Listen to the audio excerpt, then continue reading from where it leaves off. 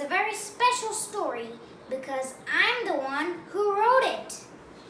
My story is available as softcover and hardcover in www.breebooks.com. Let me narrate the story to you, friends. Once upon a time, there was a kingdom named Affelheim. It was the kingdom of light, and a king named George ruled it. The people who lived in the kingdom were very happy because King George was a very good emperor. There was another kingdom to the north of Affelheim. It was Northgard. It was an icy kingdom full of snow, coldness, and ice. It was ruled by King Pengwa. And to the south of Affelheim, there were the Heartstoppers.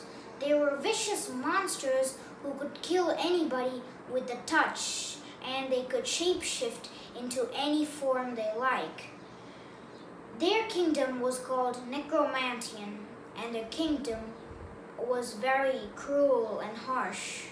Their king was called All Terror. No knight or soldier has ever came back alive by going into their kingdom. Everything was going great until a dragon attacked Affelheim. It started destroying the palace. The main soldier came to King George and asked, "Sir, what should we do? A dragon is attacking our kingdom." And King George replied, "Evacuate all the people, put it on lockdown, and fire those cannons." And they started shooting the cannons. While doing this, the roof on King George's castle fell down and King George died. Nobody knew this and started attacking the dragon. Finally, after killing the dragon, they went back to repair the palace. There, they saw the dead body of King George. They were very sad, and then they found out that the dragon had been one of the Heartstoppers, and they declared war on the Heartstopper kingdom. But they needed help because the Heartstoppers were too powerful.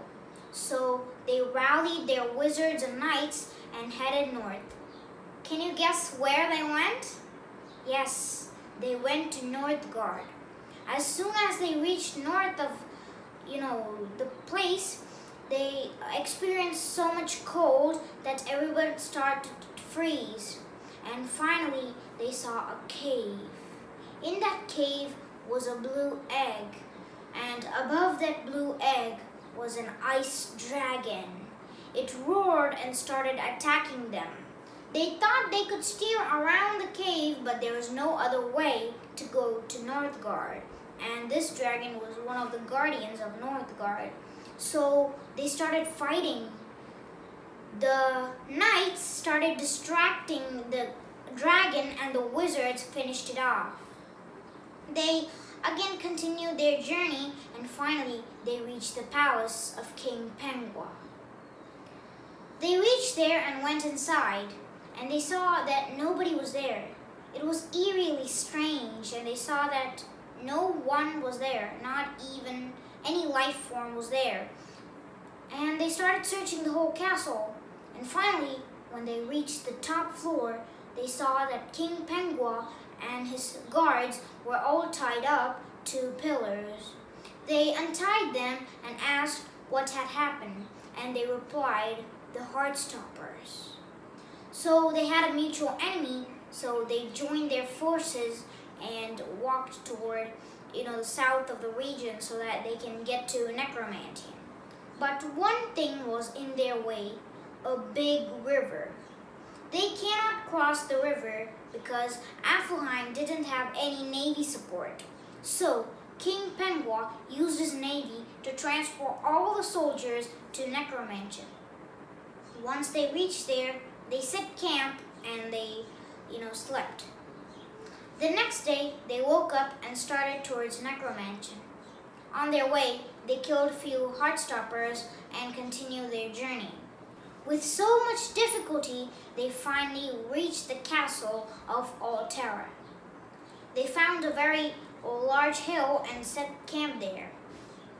The next day, they started fighting with the Heartstoppers there.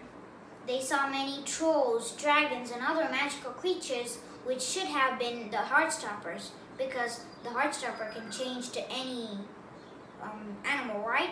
So they started fighting and they were very tired. Many of them were killed, so they retreated back to the hill and slept. The next day, early morning, they planned that this time the wizards should fight.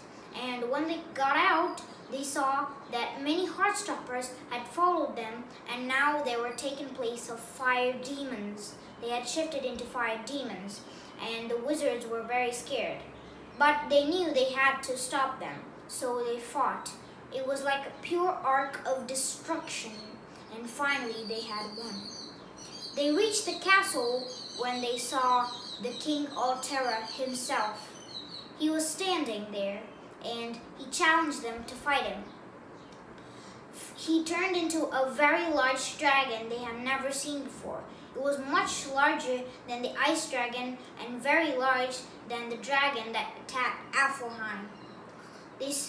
They remembered how they defeated the ice dragon in Northgard. They distracted them with the knights, and the wizards finished the dragon off. Like that, finally, they killed Altera himself.